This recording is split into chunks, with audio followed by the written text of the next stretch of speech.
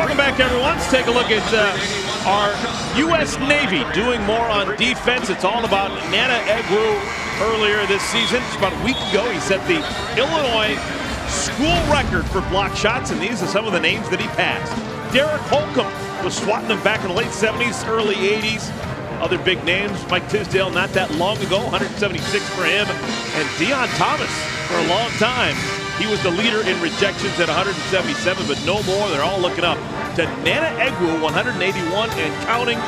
With Jeff Settles, I'm Eric Collins. Who was the big shot blocker that was taking out your shot?